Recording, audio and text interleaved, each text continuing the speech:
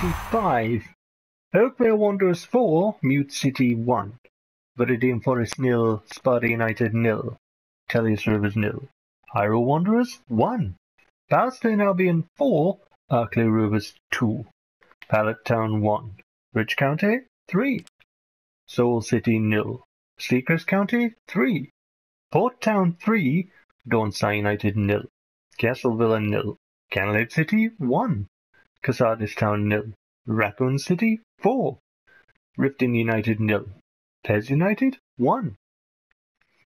76 points for the champions now. What more is there to say about this table? What more can I say? I mean, it's been pointless all the way through the season, hasn't it, this table?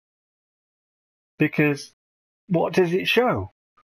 When you go into matches and it has stat boosts and it plays 65th minute ones and it can foul your players uphill and down dale and you have better players but they're more error prone or they're slower and sluggish and unresponsive or you can't move your player toward the ball and you're looking at the screen and they're actually going away from the ball, what do the results actually matter?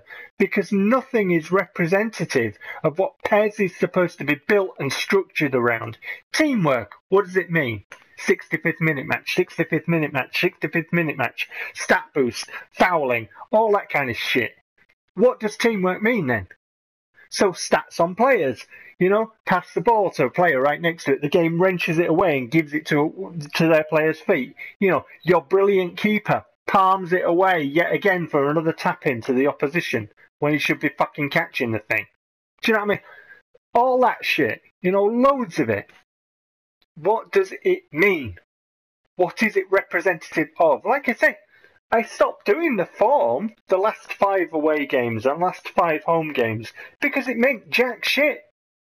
I was just getting 65th minute match, 65th minute. Transfer window. What does it fucking mean?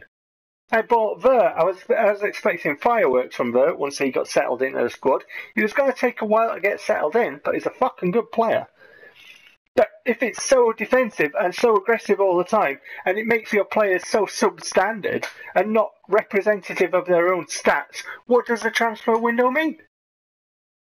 It means jack fucking shit. And when the opposition teams aren't even building, or aren't even structuring, or aren't even progressive in a manner, your league is useless. I mean, we're should be so much better than the opposition. If it actually was representative of stats and everything else, if it didn't fucking have its own set of rules and cheat its backside off and be so broken. This is a report on the development of your players. Overt's OPR has increased to 81. Exclamation mark! D. Berardi's dribbling talents are rated really highly. He seems to have been given a nickname. The fans are calling him the Wild Man now. He dribbles a lot when there's ice cream about. And cherry cake. What? I don't know. 19,518,480 polar mints in the kitty.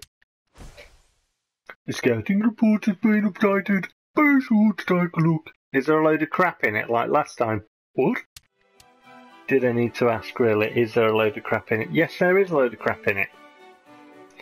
Some bloody scout. Team news anyway for the Roma match. Let's have a look. Renteria's on a purple. Props on a blue. Danielo's on a blue. They've got a strong midfield, haven't they?